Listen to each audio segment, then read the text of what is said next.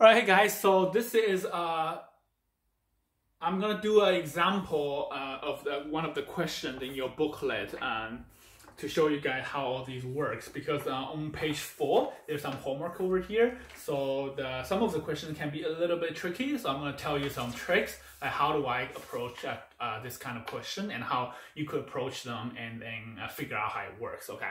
All right. So if you haven't seen the other video yet, so go see the other video because that video is about the teaching part and the concept. And this video is just purely I'm running one question for you guys.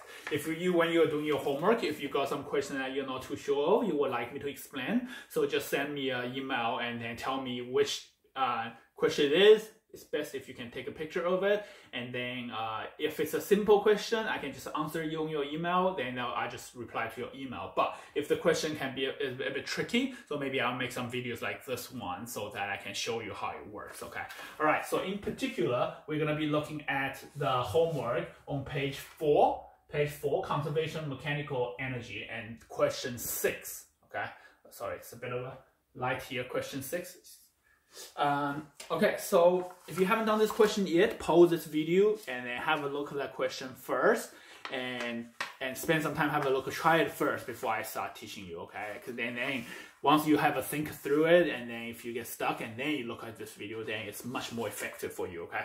All right, sweet. So, okay, so now we're gonna have a look at this question together. Say, a girl throws a ball upwards to her friend who is standing on a platform above her. So this is a typical kind of question, like we got a situation going on. So how I approach the question is I always draw a picture, because if I draw a picture, then I see what's happening, because there's lots of information. I can get very confused. So, but if I draw a picture, then it will be easy to understand. Okay, so what it means is, well, there is a girl that's standing at the bottom over here that has ball in her hand, right? And he's gonna throw the ball upwards, and then there's a girl standing on a platform above her. Say there's a platform over here, and there's another person standing over here, say trying to catch the ball with her hand. Okay, so let's do it this way. Okay, so then she is standing over here. Okay, so then you say the ball has a mass, so I know the mass equal to 0.21 kg. And it has a speed of this as it leaves her hand. So the ball has the speed going upward. Speed is going to be 6.1 meter per second. Okay, and then it rises 1.7 meter in air. It rises 1.7 meter, and then before it's caught. So I caught it over here. So I'm going to write here the height over here when it's caught. That is the height. The height is going to be 1.7 meter high. Okay, so now we got 1, 2, 3, 3 information. Okay, so let's have a look what the question is asking you. Okay, so question A, it says calculate the kinetic energy of the ball as it leaves the girl's hand. When it's leaving over here, kinetic energy. Okay, kinetic energy, that's pretty easy. Kinetic energy equals half mv squared. Put the numbers down, half times mass, 0.21, and times 6.1 bracket squared. Okay, and then I put it in the calculator. Okay, so half is 0.5 times 0.21 times 6.1 times another 6.1. Okay, so that gave me 3.9 joule. Okay, so that's how much kinetic energy it has when it's over here. Okay, all right. Then next question, question B. It says calculate the gravitational potential energy gains as it rises up to the frame. Okay, so over here it's gaining gravitational potential energy because it's getting higher, so it's gaining energy. All right, so the gaining of gravitational potential energy, the equation is mg delta h, right? Okay, sweet. So let's see, we know the numbers. Okay, mass 0.21, height, gravity constant number 10, height is going to be 1.7. Okay, so we got all the numbers. So it should just be a cheap question because this is only one equation that we need to solve.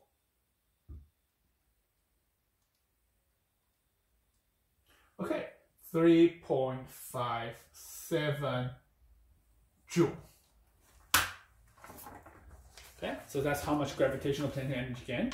And then say number C, how much kinetic energy does the ball lose as it rises? Okay, as the ball thing is rising, the kinetic energy is going to be losing, right? So where does the kinetic energy lost to?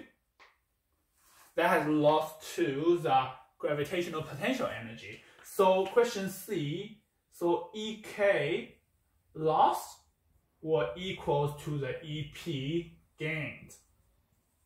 So how much the EP gained? So it's actually just 3.57 joule. Okay, so that's going from here to here. Okay, so that's how much it gained. Okay, and then how much kinetic does the ball have left at the instant it's caught? So when it's caught over here, they ask you what is the EK over here. So traditionally, all of our EK is converting to EP. Okay, so if I throw this, when it's reaching the top, so when it's rising, kinetic energy losing, and then bam, it stopped. Zero kinetic energy. All of the kinetic energy had turned into gravitational potential energy. But this question is different. It didn't tell us all of it is lost. In fact, when it reaches over here, there will still be some kinetic energy left, okay? All right, so let's say, where does this leftover kinetic energy come from? Okay, question D. So EK, the leftover, or the left, so originally it comes from the kinetic energy over here. That's the EK, total kinetic energy, right? And some is going to turn into EP, some take away from EP. And then the leftover, delta EP, the leftover is going to be the leftover kinetic energy on the top, okay? All right, so now we get, well, total EK, 3.9 minus 3.57, and that will give me 0.33 joule. This is how much kinetic energy we'll have when the ball is reaching over here. Okay, we're still having a kinetic energy EK. EK left. Okay, so now, last question, what was the speed when it's being caught? Okay, if I know the kinetic energy here, I can turn it back to speed, okay? All right, so question E, so EK left equals to half mv, well, V left or V caught. That's when it's caught, the speed when it's caught, okay? So now 0.33 equals to a half times the mass, 0.21 V, squared, forgot, CAU, I just say VC, okay, make it easier. VC squared, okay. Then you can rearrange the equation, that times that side becomes 0.66 equal to 0.21 VC squared. So VC squared equals to 0.66 divided by 0.21. Then the calculator, 0.66 divided by 0.21 equals 3.14. So the VC is going to equal to square root 3.14. That equals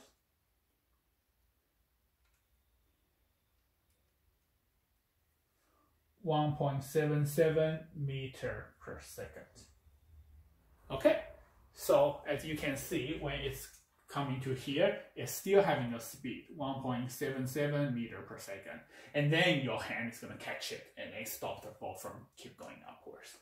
Okay, all right, so that is the last question, question 6. So this should be the most difficult question in this situation. After using this question, it should help you to answer the other question as well. So basically, you're going to draw the diagram and have a look what is actually happening, and then analyze it and then try to solve the problem. Okay? All right, I hope you guys enjoyed this video and hopefully it helps you a lot. So the next lesson, and we're going to talk about energy transformation, and we're going to talk about work, and then we're going to talk about power at the end. Okay, so all right, have a good day. See you guys in the next video.